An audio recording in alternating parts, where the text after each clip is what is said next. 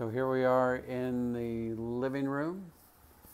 Ceilings are scraped, probably used to be textured. Tile, maybe is okay. Clean the grout, it's got a little pink in the grout, that's probably bad. I like the fireplace, like the windows. Here's the family room, little breezeway, new windows, got a bird that may talk. Ooh, baseboard radiator heat. Interesting, my house had that in Chicago. Maybe we need to do HVAC here. There is ducts, so I don't know why they have baseboard radiator heat. New slider.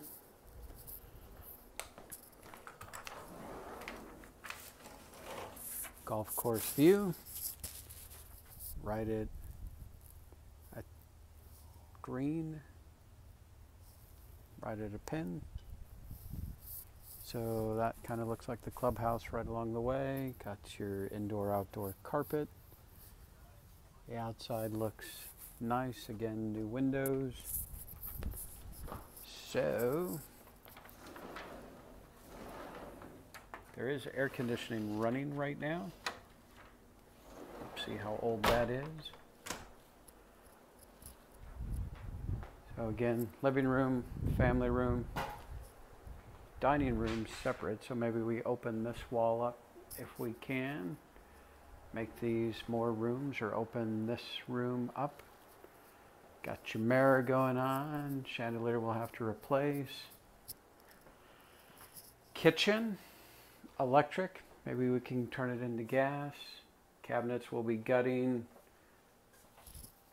Walls, doors, doorway there, pocket door there. So we got to open all this up, make it a big, great room space, at least some of it. There's the front door. And now we're into the bedrooms with an entranceway door, so all that wall's non-structural. Maybe we open this up a little more. Here we have bedroom. Same tile throughout. We'll have to decide on this tile. Original vanity, original cultured marble, maybe newer faucets we could reuse. Got your stand bath or stand toilet there to help you up. Old man. Got our shower going on. Heat lamp. Getting new windows. Slider. Maybe replace that.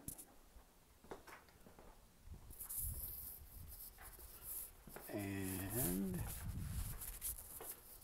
now we're in the other bedroom. Pretty basic here. That might be the way into the garage. Don't like that.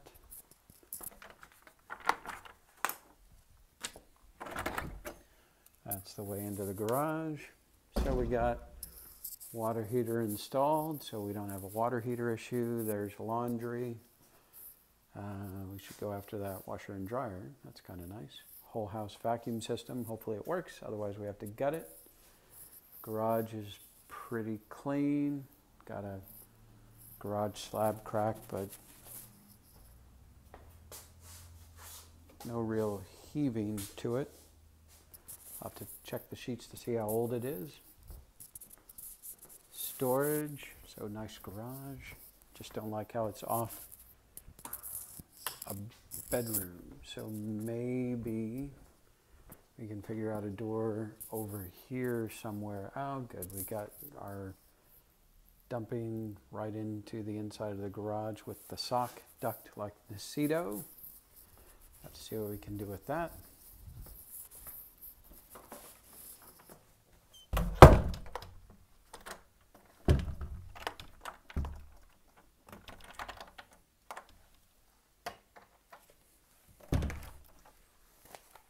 All right, this home was built in 1964, so that garage floor crack isn't too bad for a 1964 built.